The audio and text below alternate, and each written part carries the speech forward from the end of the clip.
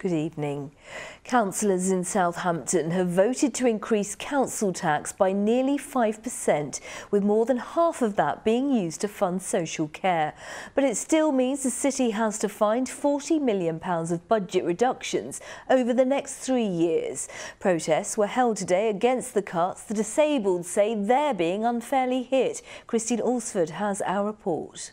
No cuts! No. While councillors gathered inside to discuss budget reductions and revenue expenditure, those on the steps outside said they were just calling for compassion. Councils are making a choice to pass cuts on to disabled people. Protesters, including many using wheelchairs, gathered at Southampton's Civic Centre to oppose proposed budget cuts totalling £40 million. They say they're angry at the changes and feel the disabled are being unfairly hard hit. Among them, 84-year-old Barbara Lupton. I'm here because there's more government cuts on the way, especially for the disabled. They seem to like to hurt the people that have least. Oh, very worrying. I mean, everything's close to breaking point. Any disability cuts have got to be stopped. I mean, there's not enough money spent on disability. The council say that they've had to cut budgets for the last 6 years, totalling some £120 million. They say in the future they can no longer continue to make economies without taking some very painful decisions. It's not that we're targeting the most vulnerable, but the vast majority of our budget is spent on the most vulnerable. And when you're looking to make reductions, particularly having done £120 million of cuts already, some of the things that will be changed or removed or altered will affect, the most vulnerable members of society, and that is a regret to me. Among the other measures now on the cards in the city, introducing fortnightly instead of weekly bin collections, increasing charges in outlying district car parks, saving money on a short break service for children with disabilities, and no longer funding an outreach project for people with HIV. But opposition councillors say those in power in the local authority are going about things the wrong way. I think the current Labour Council have got their priorities all wrong. What they should be doing is investing a lot more in making this city an attractive place for people to come and work and study and live here, because that will grow the economy and will give us more tax revenues to pay for vital services. The council say many of the changes will be achieved by altering the way things are done for the better and improving efficiency. But those who increasingly feel left out in the cold say they think the worst is yet to come. Christine Alsford, ITV News. Police investigating a shooting in Waterlooville on Monday have been granted extra time to question a woman. The 31-year-old was arrested on suspicion of conspiring to murder after a man was shot in the head on Athena Avenue. 2 others were bailed yesterday after being arrested on suspicion of attempted murder. Members of the RMT are to strike for 24 hours next week after talks with Southern Rail broke down yesterday. The dispute centres on the company wanting drivers to operate train doors at stations. The strike will run for 24 hours on Wednesday, February the 22nd. A camera in a doorbell has captured this man breaking into a home in Seaford in Sussex. It was filmed on Sunday night. An internet router was stolen from the porch, but the man didn't enter the house. Police want anyone who recognises him to contact them. A man who conned thousands of pounds out of women he met on dating sites and hospitals has been jailed for 4 years. David Coombs from Southampton gained the women's trust through deception, then claimed he needed to borrow money to pay for living expenses. Carrie Swain was in court. Carol Ann Board and her 4 children ended up homeless after conman David Coombs tricked her out of a £500 deposit for a new house, disappointed at his 4-year prison sentence. The thing is, with this man, he will come out and he will do it again. He will find other victims, because that's the kind of man he is. He has no ethics whatsoever. He has no empathy. He doesn't care about anybody else. 52-year-old David Coombs conned a vulnerable woman patient in a psychiatric unit out of £7,500. He wheeled a woman who'd just had her leg amputated to a hospital cash machine to withdraw money for him. His own brother was at Southampton Crown Court to see him sentenced. He says he even stole £12,000 from their own mother. He's a horrible man. What he got today should have been more. It's just hurt so many people. I'm even upset now talking about it. He should have got a lot more. David Coombs' Facebook page claims he treats people with respect, but he has 22 previous convictions for 62 offences dating back 35 years. His victims, often women he was able to charm and then ruthlessly take advantage of. The judge described David Coombs as a con man of many years' experience. His level of dishonesty was truly staggering. He picked on obviously vulnerable people, systematically and ruthlessly taking advantage of his victims' good nature.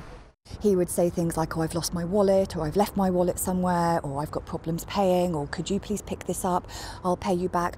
All things that were completely contradictory to the kind of lavish lifestyle that he was trying to portray. And he kept asking us for money, for deposits, and the keys were coming. He just seemed very convincing. He just seemed a really decent, kind man. David Coombs pleaded guilty to 9 counts involving a total of £37,000, a catalogue of lies, deceit and threats, according to the judge. Kerry Swain, ITV News. A number of post boxes have disappeared from a rural village in Dorset. Thieves pulled up or cut down the boxes at Wimborne St Giles. One of them was 80 years old. The villagers believe they'll be sold on the black market as novelty items. With more now, here's Martin Dowse.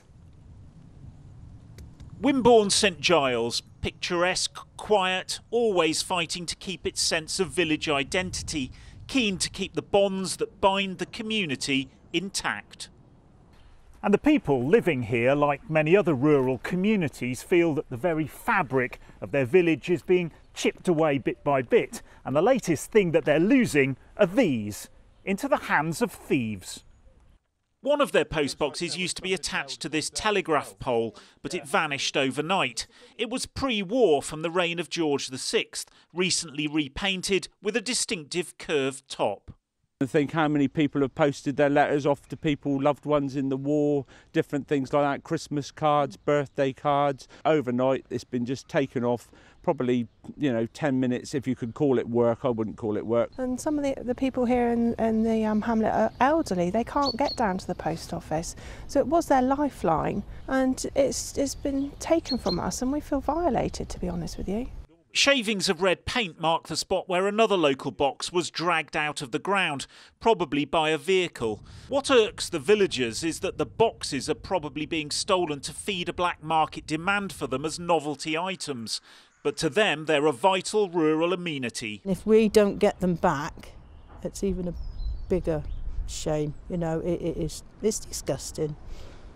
The Royal Mail doesn't sell its old boxes on ever, so it urges people to be highly suspicious of any they see or are offered for sale. A spokesman said, "We can confirm that 2 post boxes have been stolen recently in the Wimborne St Giles area.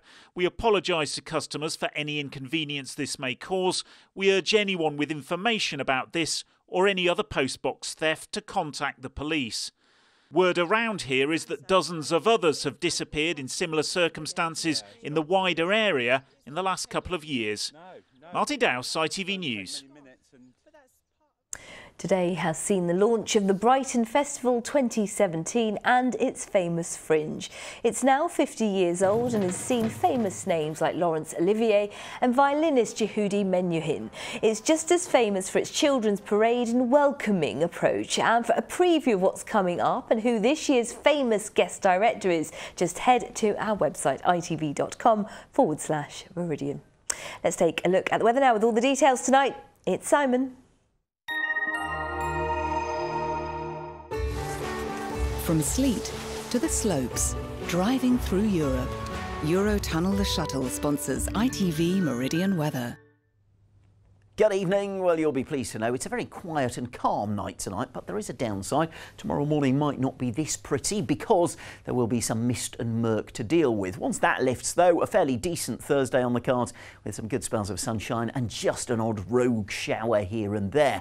The general plan over the next few days is looking good as well, with settled weather thanks to high pressure, and we've got the jet stream sitting way to the north of us, and that allows the mild air to keep on coming. So as we head through into next week, temperatures will be around or a little above average for the time of year. Certainly not a cold night tonight. Again, an odd spit or spot of rain possible, but for the most part we're dry. Some clear spells and some mist and fog patches too. Temperatures down to around 5-6 degrees, so frost-free tomorrow morning, even if there is a bit of murkiness to wake up to. But that mist and fog will soon lift, and then the day is looking quite nice. There'll be some cloud around, there'll also be some decent spells of sunshine, and the winds will stay light too. So temperatures tomorrow peaking at around 11 Celsius, 52 in Fahrenheit. Should feel even nicer with just light winds. And then it's more of the same with another murky start on Friday morning. Eurotunnel the Shuttle sponsors ITV Meridian Weather.